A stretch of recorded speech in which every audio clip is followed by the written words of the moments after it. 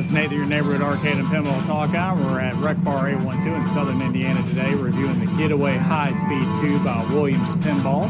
Please look for the written description and metrics of our review underneath the YouTube video. Let's go ahead and get this review underway, shall we?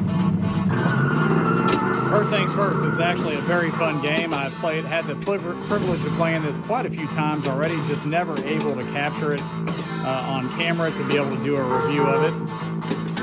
If you want speed, this is one of the tables that'll do it for you. And obviously, as you notice, going up that ramp right there, that is a supercharger. And you can score some really good points getting up there. 3 flipper setup. So ramp will either go to a supercharger or it will go to your habitual left in lane. Lock is to the top right by the stoplight. So we're going into video mode now.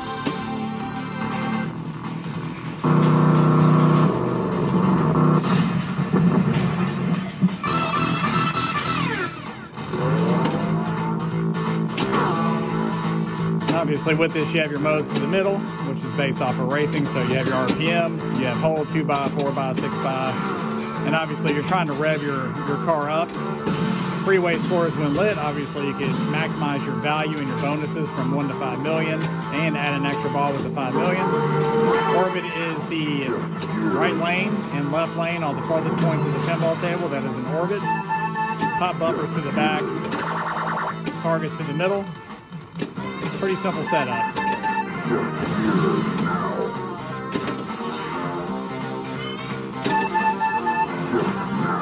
Not too shabby. Obviously the artwork's what you would expect as far as a game from this age. It still holds up today. It actually looks very good. Back glass, translight looks very good. The racing noises and the call outs actually fit the game actually very well. Theme is what you would expect from a racing pinball machine. Replayability is there. This is actually one that is good for home collections. It can be easy and it can be highly difficult at the same time, and it can be fast and furious. It can also be very blocked, because as you notice in the middle of the table, it's very blocky up there.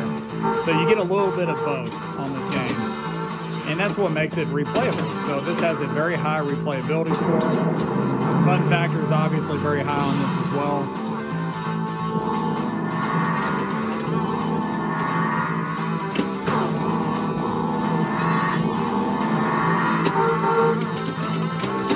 Obviously the coil just froze up there, which was the right coil, so you saw that.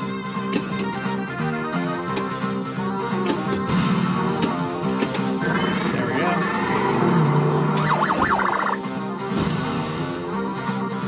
So call outs aren't bad at all. Music's not bad. Art theme is not bad. Moderate difficulty. It can be light, high difficulty as well, based upon your shots and what you're doing, because it's very blocky. So all in all, not a bad game at all.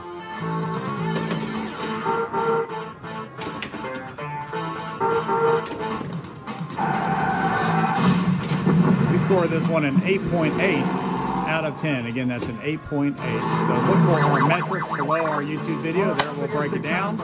Other than that, we appreciate you watching today. Thank you again for watching.